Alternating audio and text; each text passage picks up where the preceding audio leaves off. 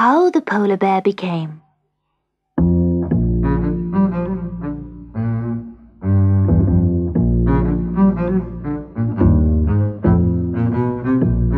When the animals had been on Earth for some time, they grew tired of admiring the trees, the flowers, and the sun. They began to admire each other.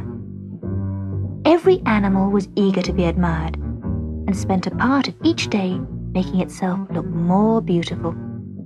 Soon they began to hold beauty contests. Sometimes Tiger won the prize, sometimes Eagle, and sometimes Ladybird. Every animal tried hard. One animal in particular won the prize almost every time. This was Polar Bear. Polar Bear was white, not quite snowy white, but much whiter than any of the other creatures. Everyone admired her. In secret, too, everyone was envious of her. But however much they wished that she was not quite so beautiful, they could not help giving her the prize. Polar Bear, they said, with your white fur, you are almost too beautiful. All this went to Polar Bear's head. In fact, she became vain. She was always washing and polishing her fur, trying to make it still whiter. After a while, she was winning the prize every time. The only times any other creature got a chance to win was when it rained. On those days, Polar Bear would say, "I shall not go out in the wet. The other creatures will be muddy, and my white fur may get splashed." Then, perhaps, Frog or Duck would win for a change. She had a crowd of young admirers who were always hanging around her cave. They were mainly seals, all very giddy. Whenever she came out, they made a loud shrieking roar. "Oh, how beautiful she is!" Before long, her white fur was more important to Polar Bear than anything. Whenever a single speck of dust landed on the tip of one hair of it, she was furious. "How can I be expected to keep beautiful in this country?" she cried then. "None of you have ever seen me at my best because of the dirt here. I am really much whiter than any of you have ever seen me. I think I shall have to go into another country, a country where there is none of this dust. Which country would be best?" She used to talk in this way because then the seals would cry, "Oh, please don't leave us. Please don't take your beauty away from us. We will do anything for you." And she loved to hear this. Soon, animals were coming from all over the world to look at her.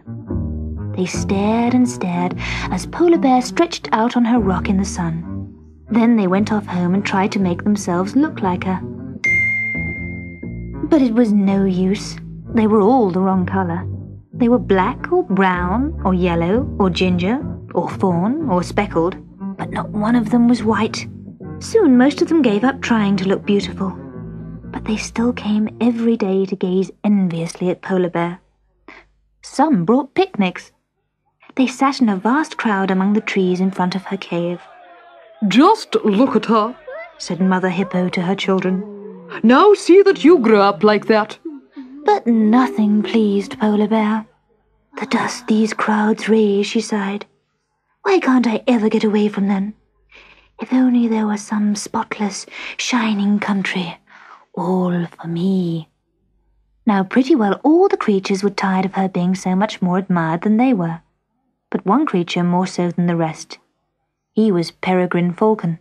He was a beautiful bird, all right, but he was not white. Time and again, in the beauty contests, he was runner-up to Polar Bear. "If it were not for her," he raged to himself, "I should be first every time." He thought and thought for a plan to get rid of her. How? At last he had it. One day he went up to Polar Bear. Now Peregrine Falcon had been to every country in the world. He was a great traveller, as all the creatures well knew. "I know a country," he said to Polar Bear, "which is so clean it is even whiter than you are.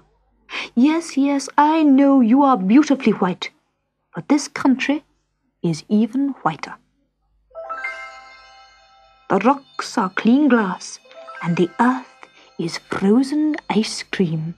There is no dirt there, no dust, no mud. You would become whiter than ever in that country, and no one lives there. You could be queen of it. Polar Bear tried to hide her excitement. I could be queen of it, you say?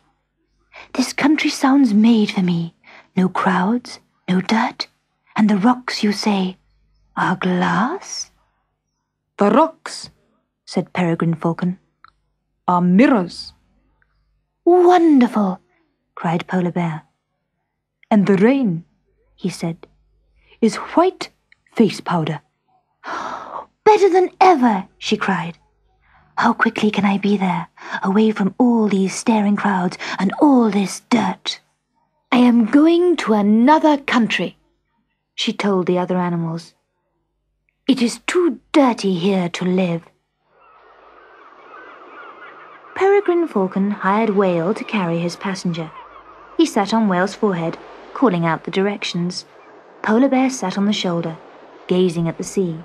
The seals, who had begged to go with her, sat on the tail. After some days, they came to the North Pole, where it is all snow and ice. Here you are, cried Peregrine Falcon. Everything just as I said. No crowds, no dirt, nothing but beautiful, clean whiteness. And the rocks actually are mirrors, cried Polar Bear, and she ran to the nearest iceberg to repair her beauty after the long trip.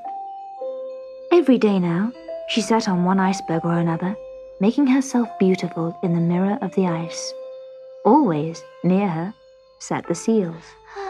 Her fur became whiter and whiter in this new, clean country, and as it became whiter, the seals praised her beauty more and more. When she herself saw the improvement in her look, she said, I shall never go back to that dirty old country again. And there she is still, with all her admirers around her.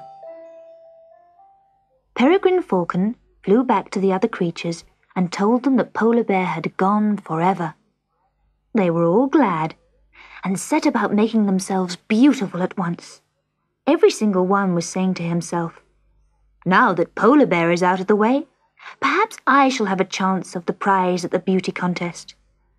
And Peregrine Falcon was saying to himself, surely now I am the most beautiful of all creatures. But the first contest was won by Little Brown Mouse for her pink feet.